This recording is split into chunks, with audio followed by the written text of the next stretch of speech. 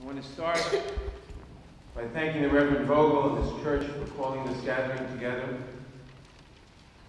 And unfortunately, to regret the necessity, the deeds and the events that have produced the necessity of calling this gathering together. The fact that someone felt it okay to paint the swastika on this sanctuary is just symptomatic of what's been going on. The increase in anti-Semitic incidents. I don't know that there's an increase in anti-Semitic thoughts. Maybe just that people feel freer to express their evil thoughts. The increase in attacks on Muslims, some from the highest authorities in the land. The increase in attacks and belittling of refugees and of immigrants are all in an ugly tradition. So we must invoke better traditions.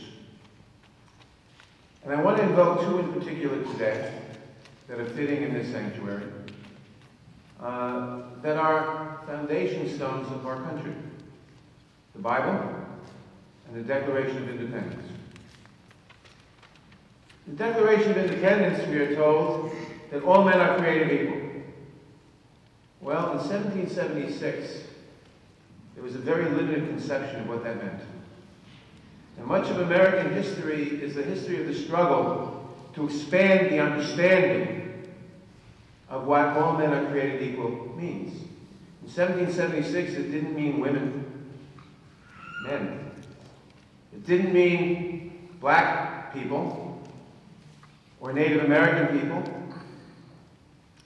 It certainly didn't mean LGBTQ people. They weren't thinking of that. It didn't even mean white men without property. And much of our history is a history of expanding our understanding of what equality means and who have the right to full participation in our society. And of course, what we're seeing now is an attack on that. The Bible, the Hebrew Scriptures, have many commandments. Thou shalt keep the Sabbath, thou shalt honor thy father and thy mother. The rabbis count 613 in all. But the one commandment that is repeated most often, 36 times to be precise, is the commandment that says, thou shalt not oppress the stranger, because thou knowest the soul of the stranger, for you were strangers in the land of Egypt. 36 different times in slightly different forms that is repeated. Thou shalt not oppress the stranger. So how are we doing on that? How are we doing on that? Now, we're all strangers in this land, obviously, unless we're Native Americans. We're all immigrants, or the children of immigrants. But people forget. I'm an immigrant, one generation removed, or two or six, what's the difference? We forget. People want to forget, but they shouldn't. Because this land should be a haven of freedom and opportunity, and a haven, therefore, for people who lack freedom or opportunity or just fleeing violence.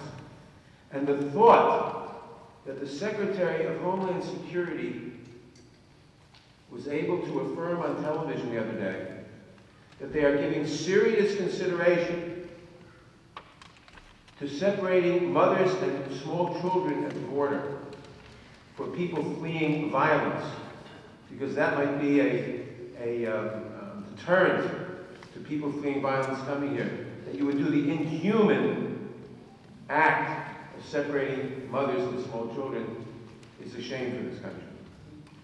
But we have to look at the fact that we struggle to maintain, we struggle to uphold our traditions, we struggle to enlarge our conception of equality. We struggle to make real our commitments in this country, and that's why we're all here. And that's what this gathering is about, and that's why it's encouraging that so many people are participating in this effort and so many other efforts, because we will uphold the honor of this country, we will uphold the humanity of this country, we will oppose those who want to go in the wrong direction, and so that we can eventually look back and say, we did the right thing.